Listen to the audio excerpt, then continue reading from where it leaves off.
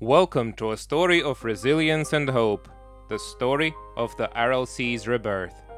In keeping with EOS data analytics vision of using space solutions for Earth benefit, here's another episode in our Stories of Impact. Once known as the jewel of Central Asia, the Aral Sea, straddling Kazakhstan and Uzbekistan, had faced a tragic decline. Misguided irrigation projects led to a drastic reduction in its size, impacting biodiversity, economy, and health in the region. However, the tide is turning. Through innovative projects like the Aral Dam, efforts are underway to breathe life back into this region.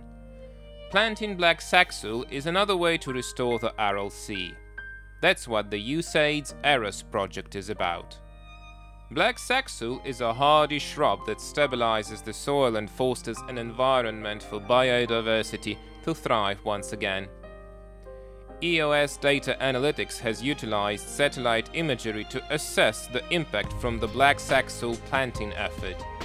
Its EOSDA land viewer and EOSDA crop monitoring platforms provided an unparalleled view of the area, capturing the gradual positive change of the vegetation and the expansion of water bodies.